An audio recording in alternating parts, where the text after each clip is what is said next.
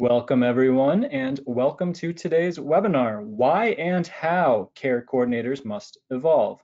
I'm Home Healthcare News Editor Bob Holly, and I'll be your moderator. I'll kick things off with a couple of housekeeping items before I introduce our expert speaker for today. Before I do that, I just wanted to note that this discussion is made possible by Schedulo, so a huge thank you to them for making this webinar possible. As for those housekeeping items, for starters, please note that your audio has been muted to ensure sound quality. If you have a question, please send them our way using the question function on your screens. Just to go over that one more time, we can't hear you, your audio lines are muted, but we do want to get your questions. So make sure you type those to us throughout the webinar, and we'll answer as many as we can toward the end of the conversation. This webinar is being recorded. All attendees will receive a copy of the webinar and the slides once everything wraps up. That's either going to come from HHCN or Schedulo, so just be on the lookout for that. Without further ado, let's go ahead and meet our expert panelist for today, our expert speaker. Michael Gleason currently serves as Director of Product Marketing at Schedulo, where he helps serve the evolving need for deskless productivity and champions the 2.7 billion strong deskless workforce. That's a number that obviously grew a lot in the past 12 months, I'm sure. Outside of work, Michael enjoys his lifelong passion of playing music and getting outdoors for hikes, climbs, and rides of all kinds. Michael, thanks for your time today. Thanks, Bob. Appreciate it. Thanks, everyone, for joining. We can hop right into today's agenda. It's a rainy day here in San Francisco, so let's try and warm things up and have a little fun. Bob started with some housekeeping. I have a few more items to go through. Then we're going to talk about the home care landscape and our top challenges within that space. I'm also going to showcase some innovators in the space that I've been fortunate enough to speak to and work with. And then we'll make sure to wrap up with some takeaways and leave time for Q&A at the end. So as good a place to start as any is with a few housekeeping notes. As Bob was kind enough to mention, you've got questions, we've got answers. So Q&A is actively encouraged, not just encouraged, but actively encouraged. So type questions in any time. If we don't get to your question at the end, we'll certainly follow up. Speaking of following up, our people will call your people. We will follow up with the slide deck, so by all means, take screenshots, but just know we will get you a copy promptly after the webinar. And then last but certainly not least, use our findings to your advantage, whether that's challenging the status quo within your organization, justifying a project, or even being so bold as to ask for headcount. At the end of the day, these are tough challenges we're trying to solve, and gosh darn it, you don't have to do it alone. Very briefly, we'll talk a little bit about Schedulo, just so you know where we're coming from. So Schedulo offers the Deskless Productivity Cloud, which at the end of the day is about empowering you to better manage, engage, and analyze your deskless workforce. As you can see here on the right, you couldn't miss it if you tried. We worked with a number of organizations across a wide range of verticals, but especially in the healthcare space, and more notably for this conversation today in the home healthcare space. All the things on this humble brag slide, perhaps my favorite is the one on the bottom left around the Cloud Project of the Year, where we were recognized for the work we did with BioReference Laboratories. If you're not familiar with BioReference Laboratories, they're a labs and diagnostics firm based out of the East Coast, and they were tasked with standing up a COVID-19 testing operation for the greater New York area, and we're proud to have worked with them to stand up over 1.4 million COVID tests. So when you talk about high scale, high performance, and perhaps more importantly, a high stakes use case, it doesn't get any more significant than that. So really humbled to have an opportunity to contribute to an effort like that. If you want to be a little less abstract, a little more specific, what is it you actually do? I'm so glad you asked. Here on the left, you can see what an intake coordinator, for instance, in the home care space would see working out of our web application day in and day out to manage the Rubik's Cube of work to be done, employees to match with those jobs, skill requirements, geographic considerations, etc. And then of course the care providers on the right side would actually use our mobile application on iOS or Android on a daily basis to navigate to work, execute work, get work details, communicate amongst themselves and back to headquarters, etc. So with that out of the way, it's generally our perspective here that deskless workers are considerably underserved. And then, in fact, when you think of the mobile workforce, it outnumbers folks like me 4 to 1. In fact, 80% of the global workforce is deskless, Yet only 1% of the venture capital raised that's invested in software is invested in software that actually helps these deskless workers, as you can see. And as a result, existing approaches tend to fall short. So Schedulo's mission in life is really to champion these deskless workers, try to abstract the complexity and make their life a little easier. Now, with that as a jumping off point, I think it's an opportunity to dive into the home care landscape and the top 5 challenges we face within that space. As good a place as any to start would be simply what we know to be true. In 2020, the home healthcare space or home care space was pegged at $167 billion, which is certainly nothing to sneeze at. But perhaps most notably, it's actually growing at nearly 10% year over year, which is quite a clip, particularly if for a market of that size. And certainly stating the obvious here, but we also know that 100% of our lives have been impacted substantially by COVID-19. A lot of the threats that are facing home care providers are some of the old familiar usual suspects, and specifically things around caregiver shortages, thinning margins, and in fact a trend around increasing demand for higher wages among those caregivers. Caregiver turnover and attrition is a major issue, and we'll get into that a bit more. Also, challenges in attracting enough referrals continues to be an obstacle for a lot of home care providers, as well as increasing competition and an increasingly competitive landscape. Those layer on top of some of the more specific challenges we see when we work with folks in the home care space. Obviously, we come at it through the lens of scheduling, but things that kind of orbit scheduling in concentric circles, you could think of the staff experience. And to follow up on that attrition remark, in fact, it's not atypical to see 40 to 60% of your caregiver workforce turnover every year. And that's a lot of wisdom, talent, skill, and cost that's walking out the door. We also know the client experience is a challenge, and it's always a struggle to consistently meet all of their preferences, particularly at scale. There's appointment inefficiencies that need to be managed as well. From a commuting and travel standpoint, many of the organizations we've spoken to were trying to figure out a better way to route plan, and there's often suboptimal route planning. And we know that caregivers need flexibility and predictability simultaneously. And there's essentially a missed opportunity to optimize for both staff and patients there using a lot of the existing approaches. Communication, always a challenge, but particularly in home care. And that's not only between the office or headquarters and field, but also between folks in the field and other folks in the field, and then even with the external parties like your clients or patients. And then there's an ever-evolving regulatory landscape to be addressed. So things like the patient-driven group memo that's impacting how providers are reimbursed, and reimbursement will be a theme we dive into later in the presentation, as well as electronic visit verification, all have to be considered and dealt with. What's fascinating to us is that despite all of this uncertainty, there continues to be growth in mobile staff. And in fact, we did a study last year, and we found that despite all of the economic headwinds and uncertainty in 2020, 62% of organizations, nearly 2/3, anticipated growth in their deskless workforce in the next year or two. Only 4% expect a reduction. So we know life is challenging, and you have more folks coming in the door that you need to train and manage.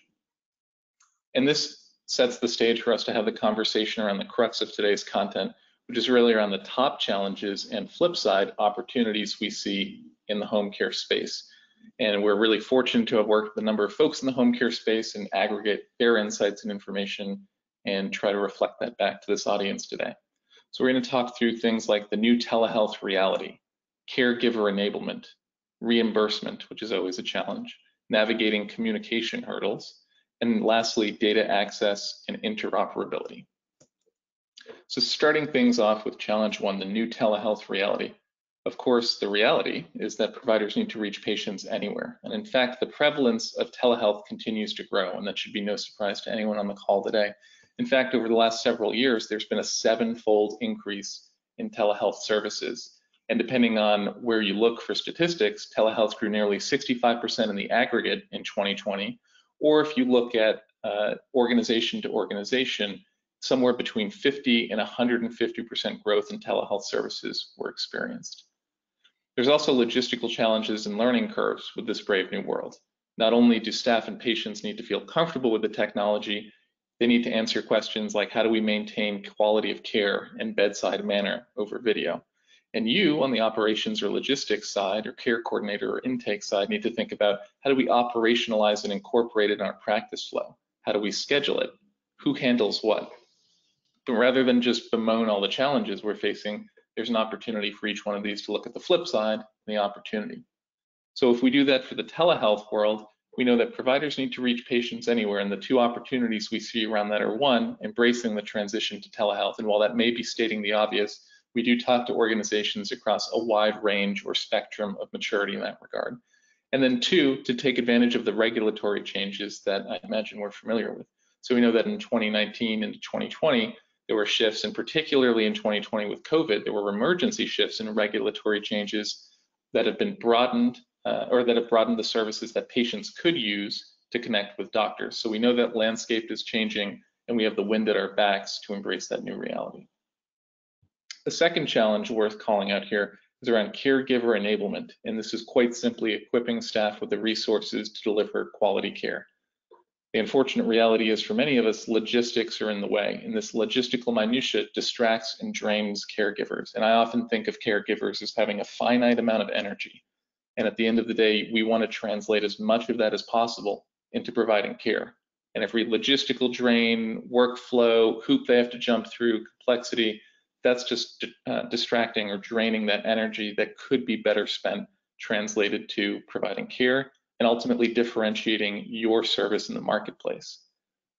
We also know that caregivers simply want data, and they particularly want it on mobile. We often hear that jumping between systems and manual processes doesn't work, but perhaps more interestingly, 90% of healthcare providers are using mobile devices within their organizations to engage patients in care. However, a lot of the solutions in the space have yet to catch up. So we know a mobile-first approach or a mobile-friendly approach ends up being a caregiver-friendly approach, which ultimately means it's a patient or client-friendly approach. And then lastly, there's been a major theme in the discussion around mobile home care and healthcare around autonomy, and specifically autonomy for caregivers to deliver care on their terms. And time again, empowerment and autonomy rank high for caregivers in employment satisfaction factors. And if we put two and two together, we can recognize that attrition is a major challenge in the home healthcare space. We also know that empowerment and autonomy rank high for caregivers in those employment satisfaction considerations. So it comes simply to the fact that we need to make life simpler for caregivers. And that dovetails nicely with the opportunity side of the conversation, where you can think more specifically about caregiver enablement. And the two things to note here are, first, it's about allowing caregivers to focus on the care. And that could be investing in systems or simply processes that allow caregivers to focus on that care. It also comes down to offering autonomy, and that autonomy could be about things like the types of patients they work with, as well as when and how they provide care, and making that process to accept work, to shuffle work a little more smooth. Third challenge we're going to flag is really around reimbursement. And this is old hat for those of us in the home care space, but we know reimbursement continues to be a challenge. And the two considerations here are, first, parity in reimbursement between virtual and in-person visits. The reality is the payer versus provider struggle to set reimbursement rate continues. And ultimately, we know that uniformity is what we need to provide virtual services. Similarly, the payer versus provider discussion begs the question, if payers and providers are motivated by different incentives, how do they come to terms? Now, there is some good news here, and the three things to call out around the same rate for telehealth appointments, emergency policies, and the fact that some considerations do persist. So when we think about the same rate for telehealth appointments consideration, we know that healthcare providers are now allowed to be reimbursed for virtual visits at the same rate as they are for in-person appointments, which is huge in removing one of the major barriers to telehealth. Of course, that means more vendors, more folks are getting into the telehealth space. So it's a bit of a foot race, but it is an opportunity to innovate and differentiate. From an emergency policy standpoint, we also know that almost all states have issued emergency policies in response to COVID to make telehealth services not only available, but more accessible and simple to execute. As noted, though, considerations do persist, and we know there's a lack of parity in licensing as well as payment parity at the state level, and private insurer offerings typically vary quite a bit as well. The next generation of reimbursement is going to require a leveling off. So it's something we're going to have to continue to think about as we move through 2021 in this brave new world where telehealth is considerably more common.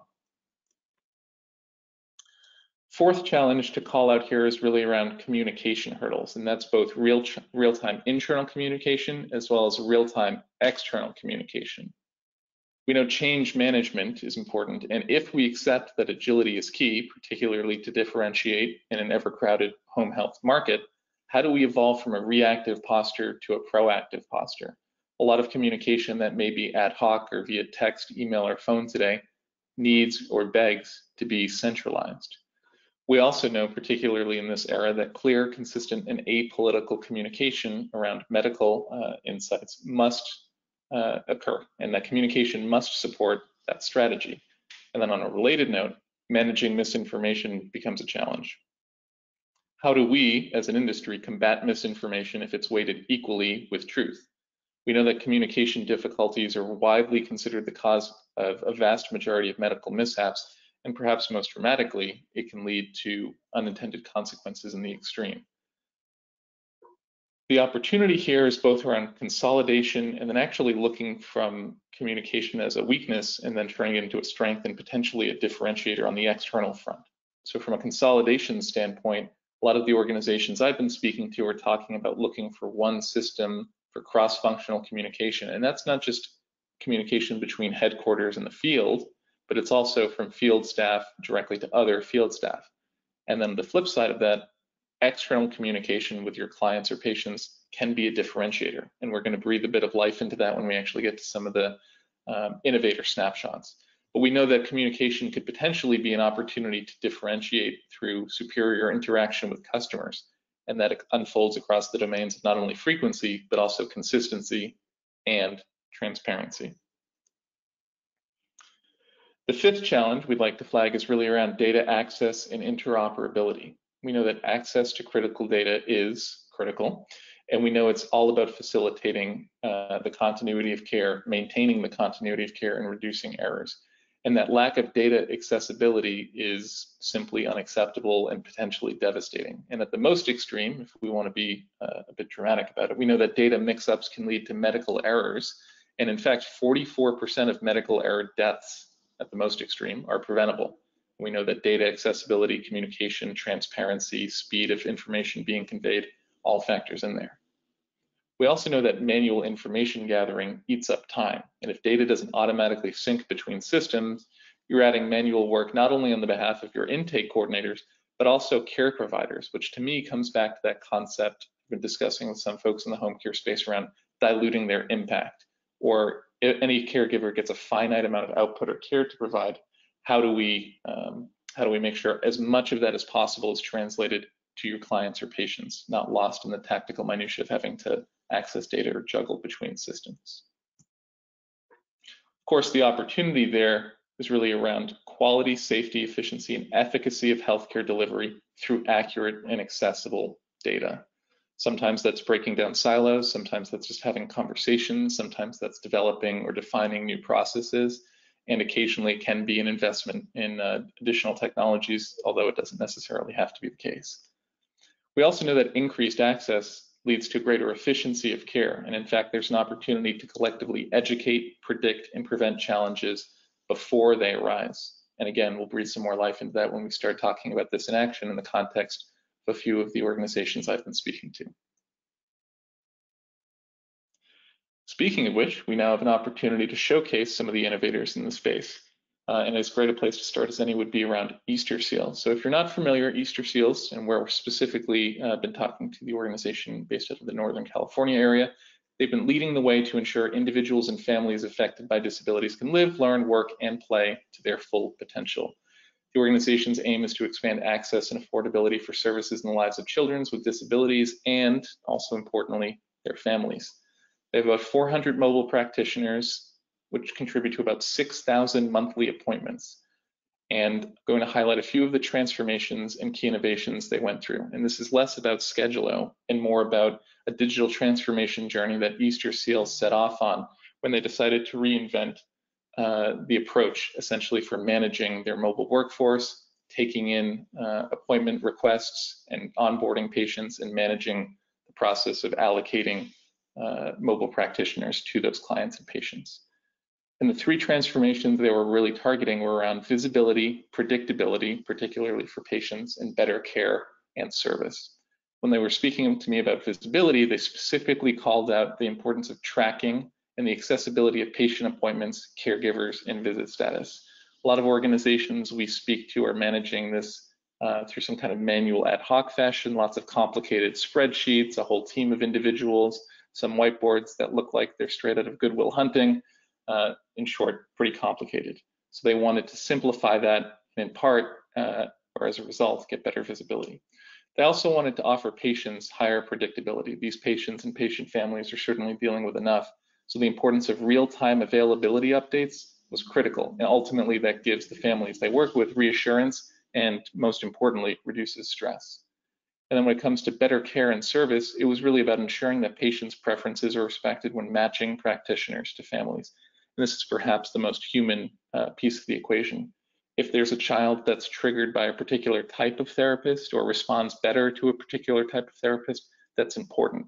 We've heard anecdotes about patients and patient families that have particular preferences about the type of stimulation that they require or type of stimulation you need to avoid when performing behavioral therapy or type of toy they may like, and that can make or break an appointment and be the difference between making progress and potentially breakthroughs versus not. There's also some key innovations worth calling out here, and it was particularly around specialized matching of behavioral health practitioners to match patients' sensitive needs, as we just discussed. There's also more practical considerations around things like language, for instance, or time of day. Managing patient appointments in multiple locations, both in and out of home, was critical. Maintaining consistency of care between appointments was important, increasingly difficult in the age of COVID, and another opportunity for telehealth, which we spoke about earlier. And last but not least, eliminating the combination of electronic records, manual paperwork, and other disparate systems. Before and after picture, or the snapshot here, really tells the story more thoroughly. So briefly, just summarizing, we know that before, coordinators essentially managed the entire process of scheduling and managing care through extremely large and elaborate spreadsheets using Outlook. They were on the phone all the time and constantly having to deal with cancellations and ultimately reschedule requests throughout the workday, which is not only different for the operational staff or the intake coordinators, but also difficult for the folks receiving the care and their family. And it was incredibly dynamic and frustrating and paper-based. Now, of course, the after picture, and again, this isn't just about schedule, this is really about a mindset shift within their organization and a decision to step up and digitally transform their operations.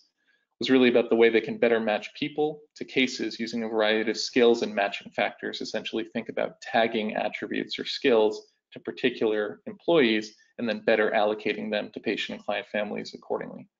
It's also more practical things like being able to factor in travel time between jobs or being able to keep all of that scheduling information electronically live in real time and visible both to folks in headquarters as well as folks out in the field. We also know that just being able to know that a practitioner is going to be there with a client in a reliable and predictable way takes a lot of the stress away from clients and the clients' families. One other story to share before we head over to some of the wrap-ups and key takeaways and an opportunity to turn some of this into action for everyone is around Solace Pediatric Home Healthcare.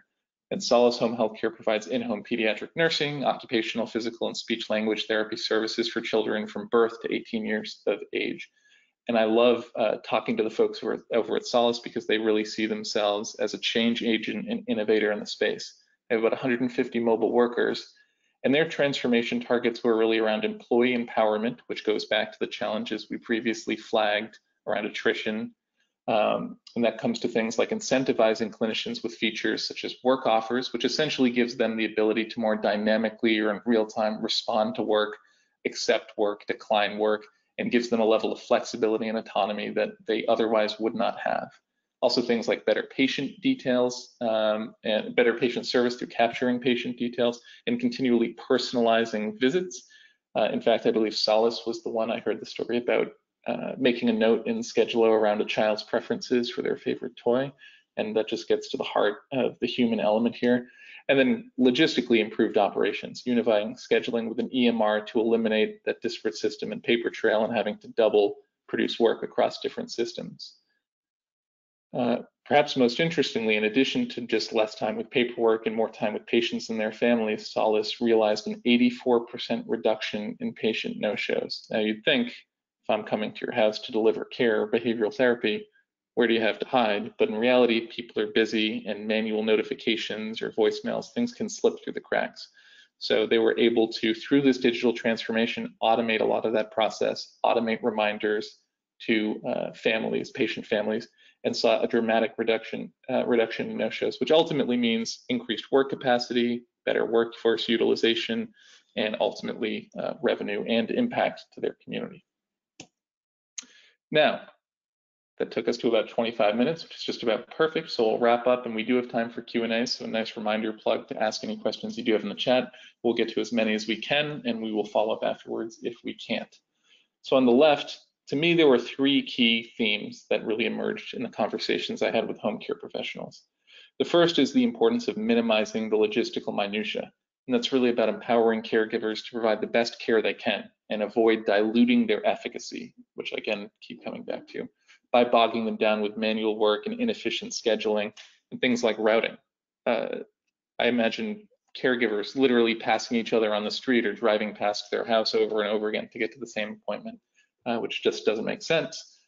It also comes down to things like prioritizing the caregiver experience, and that is a particularly important one, and it comes down to things like combating the high attrition that's so common in home care with simple investments in the caregiver experience. Workflow simplification, autonomy, and centralized communication. And not everything needs to be getting on the phone with a vendor. You could do this tomorrow just by facilitating a conversation with some of the caregivers. One of the organizations I spoke to had monthly lunches where they had folks from the field come in, and they just had a workshop-based conversation around what's working, what's not, what do you guys like, and just simply feeling heard, I think did a lot to help with their attrition and employee satisfaction, but ultimately leads to actionable changes in the way they manage care. And then last but certainly not least, simplifying the patient experience. And that's things like anticipating their needs, consistently matching caregivers based on their preferences, as we mentioned, automating appointment reminders, which we also flagged, and then communicating early and often if there are changes. Now, this all begs the question, how do we actually put this in action? And I asked this question of folks I spoke to in the home care space, and pattern matching across a few of those conversations, I distill it down to an exercise where you could consider mapping your organization on a spectrum of maturity relative to the 5 challenges we spoke about in depth or any of the other challenges we flagged earlier in the conversation. And quite simply for things like telehealth preparedness, caregiver enablement, reimbursement, communication, both internal and external, data access and interoperability, other themes around caregiver experience. How would you rate your organization's maturity on a scale of 1 to 5? Where do you want to be in 6, 12, 18, 24 months? And then once you start to red, yellow, green that exercise, you can pattern match, identify the key pain points, and start to figure out how you can invest to develop those areas. If you're particularly bold, you could even set out a survey to your employees, both internal on the operations or intake coordinator side, but also caregivers, to better understand how they feel and maybe do a little pattern matching around how folks on the operations side versus the external field side feel.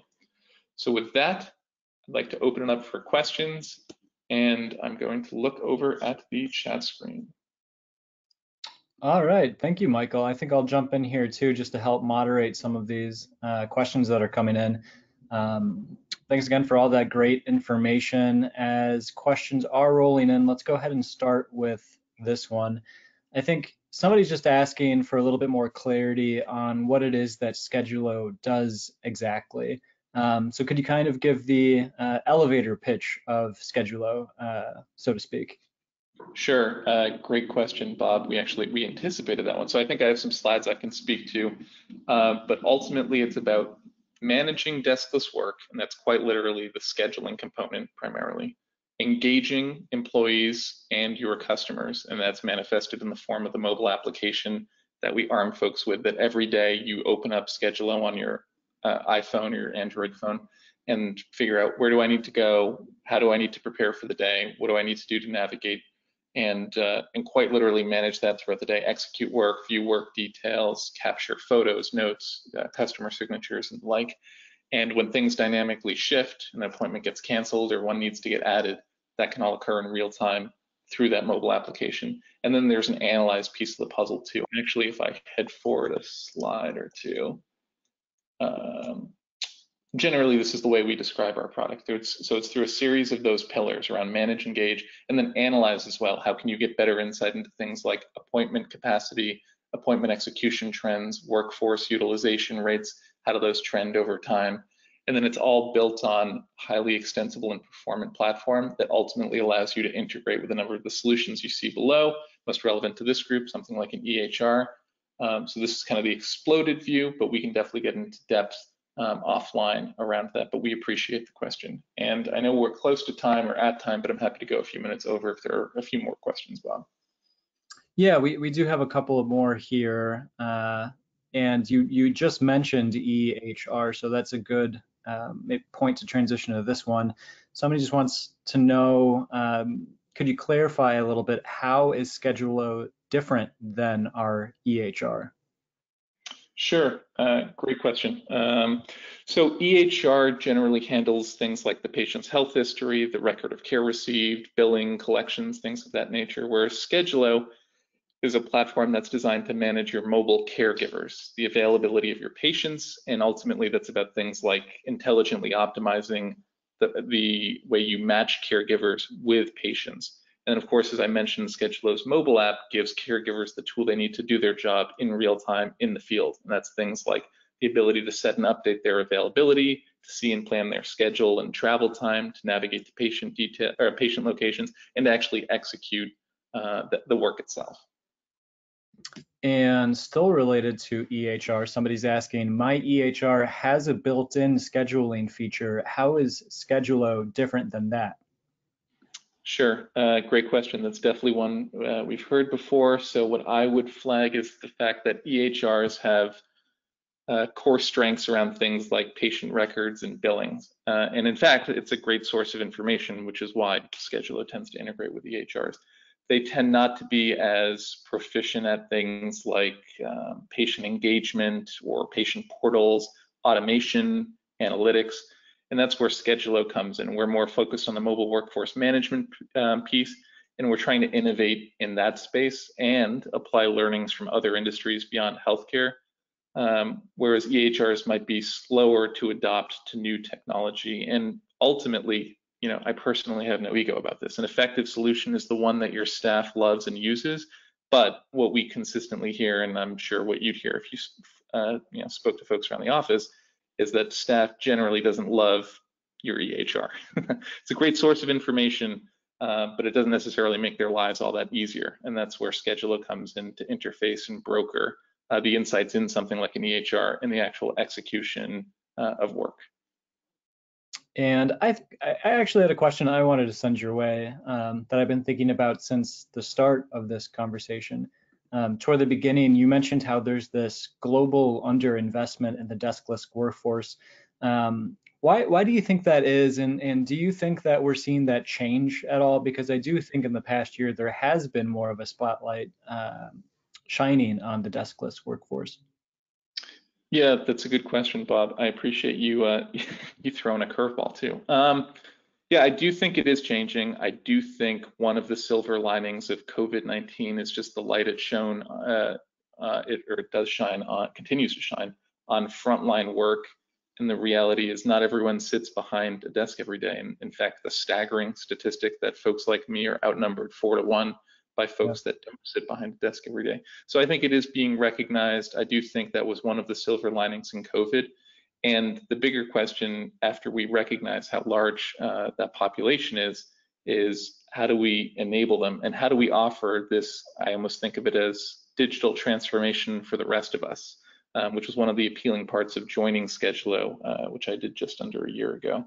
And bringing some of those insights that folks who do work in an office have been thinking about for the better part of 2 decades to folks in the field that may have been overlooked or underserved by the tech community.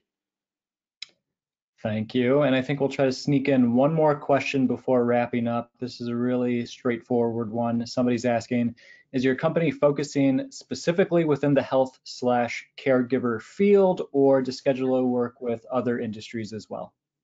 Sure, great question. So we certainly work with other industries.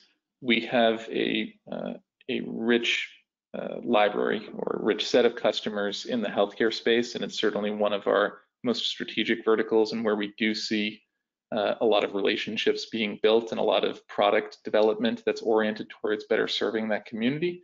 What's interesting is even within the healthcare space, you have subsegments that are wildly different from one another. I mean, home care is very different than, say, labs and diagnostics, is different than maybe rehab and therapy, for instance. So it's a widely varied field in and of itself, but we do work with a number of other industries, including everything from utilities, real estate, construction, solar, nonprofit, and a long tail of others for sure. All right. Well, thank you so much for your time today. I do think that this is a good point to wrap things up. And thank you again to Schedulo for making today's conversation possible. Is there anything else that you'd like to add before we do say goodbye to our attendees here? Sure, thanks, Bob. First of all, thanks for the opportunity to join and speak today. And then also just a sincere thank you to everyone that tuned in. This is a space I'm particularly passionate about. I think it's critically important, particularly in the age of COVID. And if you have perspectives or commentary or reactions to anything we shared today, M. Gleason, Gleason, at schedulo.com. Would love to hear from you and hope that what we presented is useful to you, and good luck in your journey.